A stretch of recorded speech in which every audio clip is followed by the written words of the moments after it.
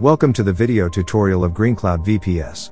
Today, we will show you how to upgrade from Ubuntu 20.04 to Ubuntu 22.04.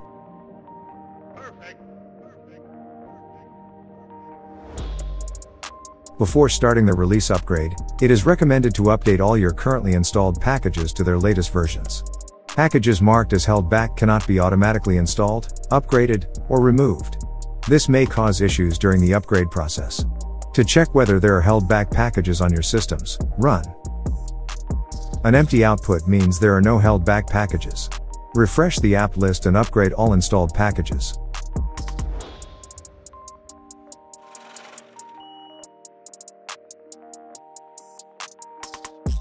If the kernel is upgraded, reboot the machine, and once booted, log back in. Perform a system upgrade. APT full upgrade may remove some currently installed packages that prevent upgrading the system as a whole. Remove old kernels and all automatically installed dependencies that are no longer needed by any package.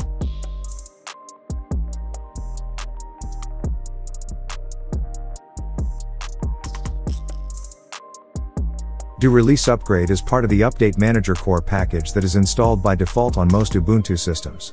If, for some reason, it is not installed on your system, install it. Make sure the default upgrade policy in this file is set to prompt equals normal or prompt equals LTS. Otherwise, the upgrade process will not start. If you are upgrading over SSH and running a firewall on your machine, you need to open port 1022 temporarily. Start the upgrade process by entering. The do release upgrade command will disable all third-party repositories and change the app list to point to the Jammy repositories. You will be prompted several times to confirm that you want to continue with the upgrade. When asked whether you want the services to be automatically restarted during the upgrade, type Y. During the upgrade process, the command will ask you various questions, like whether you want to keep an existing configuration file or install the package maintainer's version.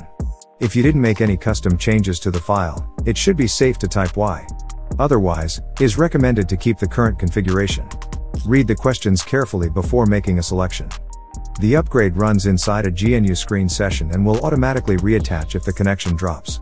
The whole process may take some time depending on the number of updates and your internet speed.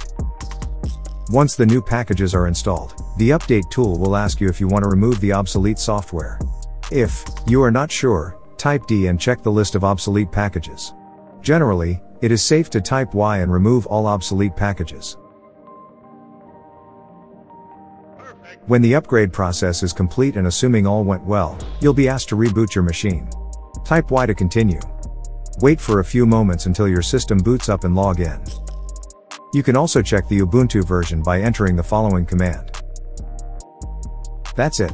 Enjoy your new Ubuntu 22.04 installation.